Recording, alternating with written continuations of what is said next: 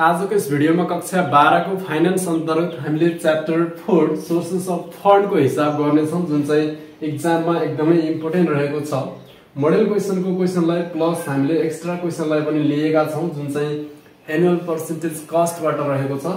Annual percentage cost को formula पहिला सुरु हामी जानौ। क्रेडिट टर्म दिन्छ, क्रेडिट टर्म दिन्छ 2/10 नेट 30 दिएको छ। पहिला सुरु यसको मिनिङलाई बुझौं। यहाँनिर यसको मिनिङ के हो भन्दाखेरि 2% डिस्काउन्ट हो, 2% डिस्काउन्ट हो अनि चाहिँ डिस्काउन्ट पिरियड 10 डेज हो र क्रेडिट पिरियड 30 डेज हो।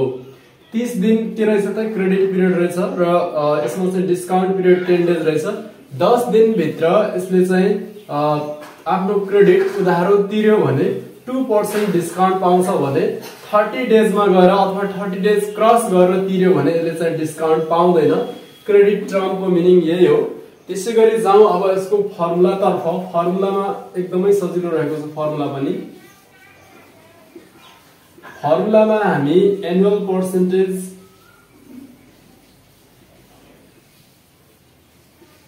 कस्ट को एपीसी को फर्मुला लेखौं। एपीसी को फर्मुला यहाँनिर छ APC equal to discount rate divided by 100 minus discount rate into days in a year divide by credit period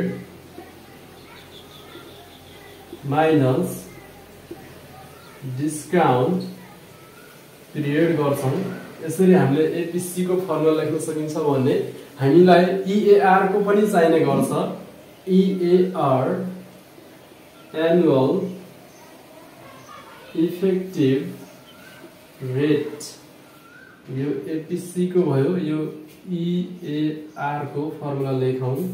EAR को formula हुने गर्छ यसमा EAR equal to 1 plus discount rate divided by 100 minus discount rate। यसलाई bracket close गरौँ, यसलाई ठुलो गरौँ, bracket close. त्यसैगरी यहाँनिर हुने गर्छ days in a year divided by यहाँनिर लेख्छौं हामी credit period minus discount period लेख्छौं। मैले सर्टमा लेखे बुझ्नु होला। माइनस 1 गर्छौं। यो गरिसकेपछि आइसकेको आन्सरमा 1 गर्छौं। त्यसरी हामीले इफेक्टिभ एनुअल रेट को हिसाब पनि निकाल्न सकिन्छ यो फर्मुलाबाट। अब जाउँ हामी क्वेशन तर्फ। एकदमै इजी रहेको छ, इजिली हामीले यसलाई सल्भ गर्न सकिन्छ। क्वेशन नम्बर 14 को सल्युसन तर्फ जाउँ। सल्युसन तर्फ यहाँनिर के भनेको छ find out the annual percentage cost APC and effective annual rate when the credit term are 2/10 date 30। अब यसको क्रेडिट टर्मलाई दिएकोलाई सारौं। पहिला यहाँनिर के दिएको छ त डिस्काउन्ट रेट डीआर दिएको छ 2%। त्यसपछि दिएको छ हाम्रो डिस्काउन्ट पिरियड डीपी दिएको छ, डीपी 10 डेज रहेको छ। त्यसैगरी क्रेडिट पिरियड दिएको छ हामीलाई सीपी इक्वल टु हामीले लेख्न सकिन्छ 30 डेज लेख्न सकिन्छ। त्यसैगरी वी नो हामीलाई के थाहा छ annual percentage cost APC calculate गर्न थाहा छ। एपीसी इक्वल टु यहाँनिर के लेखिन्छ त discount rate divided by 100 minus discount rate into days in a year. नदिएको अवस्था हामीले 360 अथवा 365 पनि मान्न सकिन्छ। त्यसलाई लेख्दाखेरि दुईटै लेख्दाखेरि रङ हुँदैन, एउटा लेखे हुन्छ। त्यसैगरी यहाँनिर credit period minus discount period. अब यसलाई चाहिँ भ्यालु पुट गर्ने काम गरौँ। डिस्काउन्ट रेट रहेको छ 2% जुलाई नलेखौँ 100 minus 2 into अब मैले 360 नै माने divide by discount credit period कति रहेको छ त यसमा क्रेडिट पिरियड 30 रहेको छ। त्यसैगरी डिस्काउन्ट पिरियड रहेको छ हाम्रो डिस्काउन्ट 10 डेज रहेको छ। अब यसलाई सल्युसन गरौँ। यसको के भयो त 2/98 into 360/20 हुने भयो यहाँनिर क्याल्कुलेट गर्दा। अब यसको फाइनल आन्सर निकालौँ। हामीले के गर्न सकिन्छ त यहाँनिर मल्टिप्लाई गर्न सकिन्छ 2 into 360 डिवाइड बाइ 98 into 20 सिधै गर्दा पनि हुन्छ। यहाँनिर आयो मेरो आन्सर 0.3673 और यसलाई 100 ले मल्टिप्लाई गर्यो भने यो पर्सेन्टेजमा जान्छ 36.73%, जसले चाहिँ एनुअल पर्सेन्टेज कस्ट भनिन्छ। 36.73 आयो। यही नै यसको फाइनल आन्सर हो भने अझै हामीले भनेको छ निकाल्नको लागि यसबाट भनेको छ हामीलाई EAR पनि भनेको छ। EAR पनि निकालौँ। इफेक्टिभ एनुअल रेट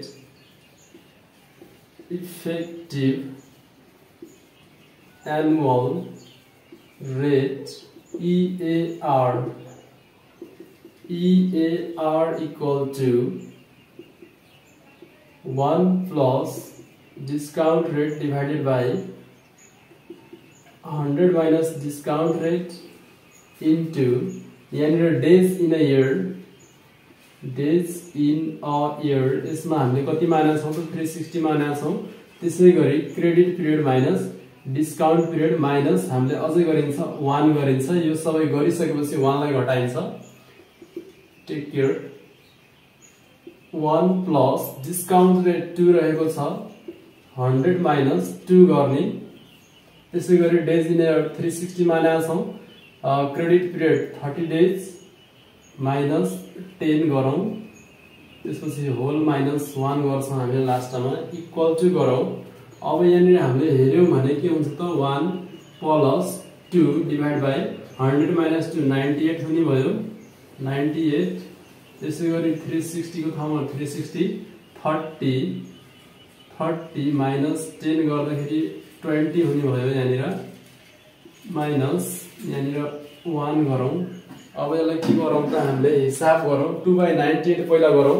2/98 गर्दा 2/98 यति गरौँ। त्यसपछि 1 लाई जोडौँ प्लस 1 गरौँ। यसको फेरि पुरा आन्सर लेख्नु पर्छ नत्र चाहिँ हिसाब के हुँदैन त मिल्दैन। 1.02020400816 आएको छ 2004 रङ भयो यहाँनिर 20400816 आएको छ। त्यसैगरी अब पावरमा 360 डिवाइड बाइ 20 गर्दाखेरि 18 हुन्छ पावरमा माइनस 1 रहेको छ। अब गरौँ यसलाई। पहिले यसको पावर हानौँ अनि माइनस 1 गरिदिउँ होला।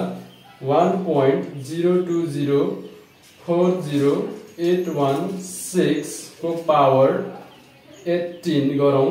यहाँनिर आएको छ 1.438567 माइनस 1 गर्दाखेरि हाम्रो आन्सर कति आउँछ त माइनस 1 गर्दाखेरि 0.4385 आएको छ। और यसलाई 100 ले मल्टिप्लाई गर्दा कति आउँछ 43.85%। किन मल्टिप्लाई गर्नुपर्छ भन्दाखेरि हामी यसलाई पर्सेन्टेजमा निकाल्नु पर्ने हुन्छ किनभने यो एनुअल पर्सेन्टेज कस्ट यसको नामै छ।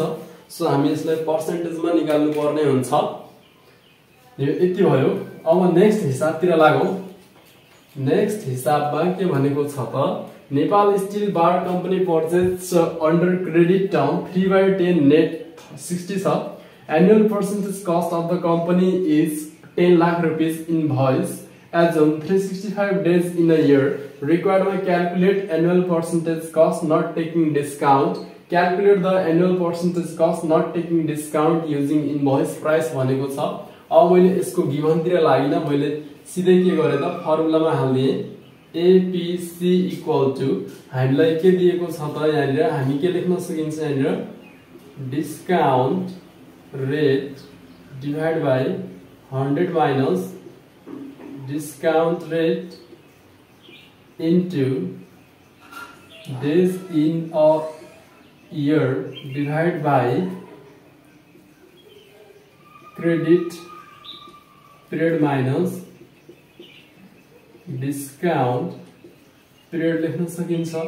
त्यसै गरी डिस्काउन्ट रहेको छ हाम्रो 3 रहेको छ यो क्वेशनमा 3 रहेको छ बाइ 100 माइनस डिस्काउन्ट रेट 3 नै हुन्छ। त्यसै गरी डेज इन अ इयर हामी 360 नै मानौं यसमा। त्यसै गरी यसमा के गरेको छ त यो भनेको क्रेडिट पिरियड हो, यो डिस्काउन्ट पिरियड हो। अब क्रेडिट पिरियड 60 राखौं, डिस्काउन्ट पिरियड कति राख्ने भयो त हामी 10 राख्ने भयो। अब यसको हिसाबलाई सल्युसन गरौं। यसको हिसाबलाई सल्युसन गर्दा यसमा 3/97 इन्टु 360 डिवाइड बाइ 50 आउने भयो। अब यसको सल्युसन गरौं। 3/97 इन्टु 360 डिवाइड बाइ 50 गर्दाखेरि यहाँनिर कति आउने रहेछ त 0.2204 आउँछ। और यसलाई हामीले पर्सेन्टेजमा क्याल्कुलेट गरौँ भने 100 ले इन्टु गरौँ, त्यसपछि हाम्रो कति आउँदो रहेछ त 22.04% आउँदो रहेछ। त्यसै गरी अर्को क्वेशनलाई पनि हेरौं। यसमा के गर्यो त हामीले 100 राख्यौं भने अब इनभोइस प्राइस भनेको छ सेकेन्डमा इनभोइस प्राइस भन्छ भने यसले पनि के गरेको छ त नट टेकिङ डिस्काउन्ट भनेको छ। अर्थात यसले 30 दिनमै तिर्छ हैन, डिस्काउन्ट लिएको छैन भनेपछि यसमा के हुने भयो त हाम्रो यो 100 को ठाउँमा इनभोइस प्राइस आउने भयो र हामीले डिस्काउन्ट रेट को ठाउँमा हामीले डिस्काउन्ट निकालौं। त्यसो भए क्वेशन नम्बर बी को लागि म गए, बी को सल्युसन तिर गए। यसमा हामीले भनेको छ calculate the annual percentage cost APC not taking discount. यसले डिस्काउन्ट लिँदैन, 10औं दिनमा तिर्दैन भने यसमा इनभोइस प्राइस युज गर्न भनेको छ। बी नम्बरको सल्युसन तिर जाउँ। बी नम्बरमा अब हामीले इनभोइस प्राइस 100 को ठाउँमा हामीले के युज गर्छौं त इनभोइस प्राइस युज गर्छौं, जुन चाहिँ हामीलाई दिएको छ 10 लाख रुपैयाँ दिएको छ त्यो युज गर्छौं। त्यसैगरी हामीले यसमा निकाल्नु पर्ने हुन्छ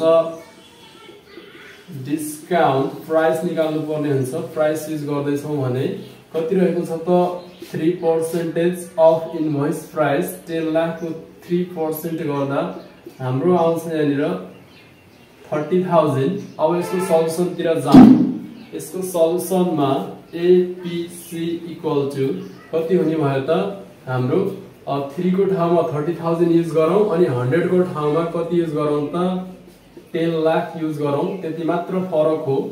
त्यसैगरी डिस्काउन्ट प्राइस डिवाइडेड बाइ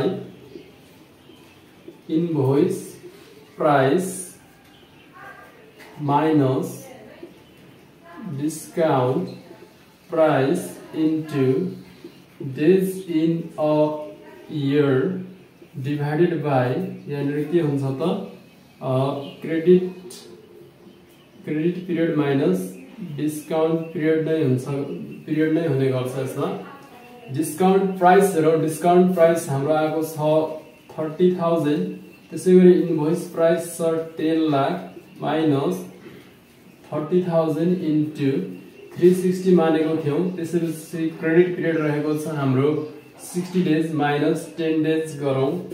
त्यसैगरी माथि 30,000 divided by 9,70,000 into 360 divided by 50 हुन्छ यहाँनिर। अब यसको क्याल्कुलेसन गरौँ। क्याल्कुलेसन गर्दाखेरि 30,000 divided by 9,70,000 into 360 divide by 50 गर्दाखेरि हाम्रो आन्सर आउँछ 0.2226 और यसलाई 100 ले मल्टिप्लाई गर्ने हो भने 22.26% आन्सर आउँछ हामीले यसरी इन्भोइस प्राइसमा दिए पनि हामीले के गर्न सकिन्छ त यसरी सल्युसन गर्न सकिन्छ इन्भोइस प्राइसमा दिए हामीले 100 को ठाउँमा इन्भोइस प्राइस राख्छौं त्यसैगरी डिस्काउन्ट रेटको ठाउँमा हामी डिस्काउन्ट प्राइस निकालेर राख्छौं यति मात्र फरक रहेको छ अरु एज इट इज हो